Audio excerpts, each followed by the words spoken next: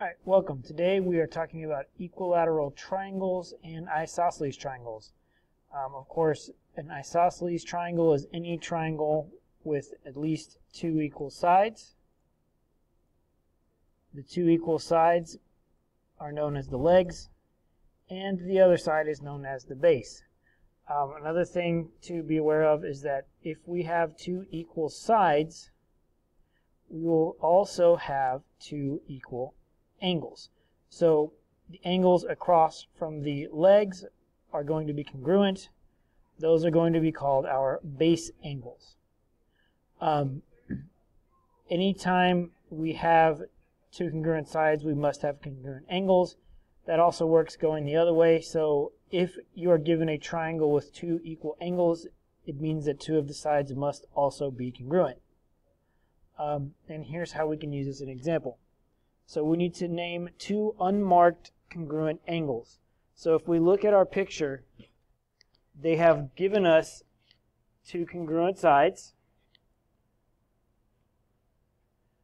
If we have two congruent sides in our triangle, we must have congruent angles. So what we're going to do is just mark the angles that are opposite the two congruent sides. So the two angles that we know to be congruent, even though they weren't marked, are angle ABC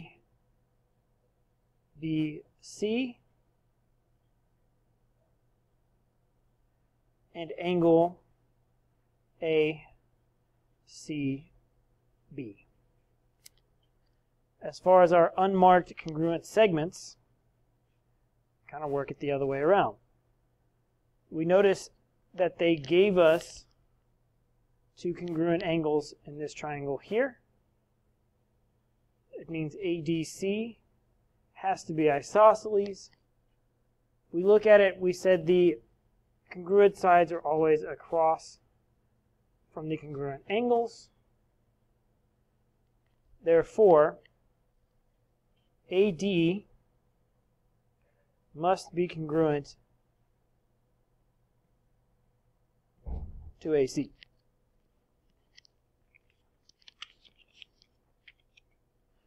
I will leave examples 1A and 1B to you. Let's move on to the next thing.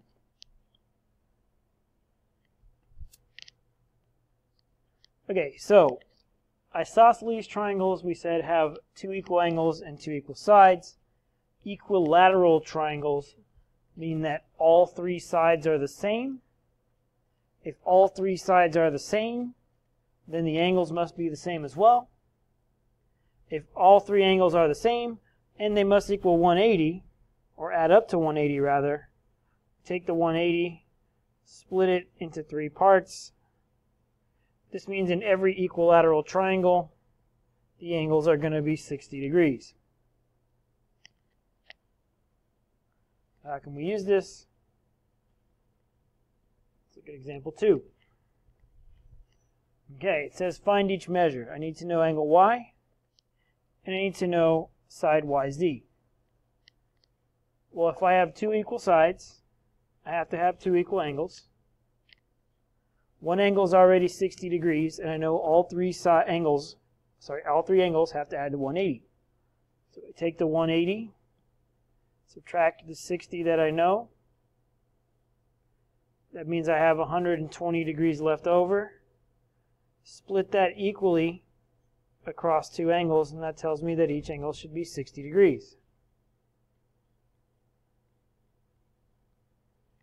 So notice, even though they didn't tell me it was an equilateral triangle, I've pretty much now confirmed it because I got the same three angles for all, or same three values for all three angles.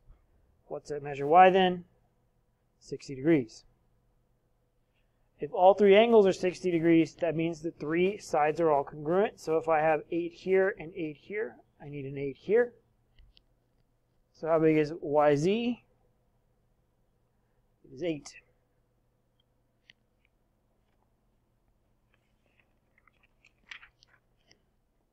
All right, 2A and 2B, you can work out on your own. Again, remember that those little marks in the corner mean that the angles are congruent. So you're most likely looking at an isosceles triangle. For example 3, it's going to be the same thing we were just doing, only now they've thrown in some equations. So we look at it. We need to find the variable x and the variable y. X starts us off with the angles, right? We notice we have 2 congruent sides, which means I need 2 congruent angles. And if you're looking at that saying we already have 2 congruent angles, you're right. But remember, the angles that we know to be congruent are always across from the congruent sides. Therefore, angle C and angle B have to match. Well, if I have a 2x in angle B, then I need a 2x next to angle C. Even if we don't realize that all 3 of them are now the same, we know they have to add to 180. So if you are solving it out algebraically, and you can't remember what the angles are supposed to be in an equilateral triangle, we'll just set up the formula and solve. So if I add 2x, 2x, and 2x, it gives me 6x. Divide out the 6, so we know x equals 30. There we go. If all the angles are the same, it means all the sides are the same. So if we have a 3 over here, we need a 3 over here and a 3 over here. I look at my formula. I see 4y minus 5 is where the 3 is supposed to go, so that tells me that 4y minus 5 has to equal 3. Now we can solve it out and get the y.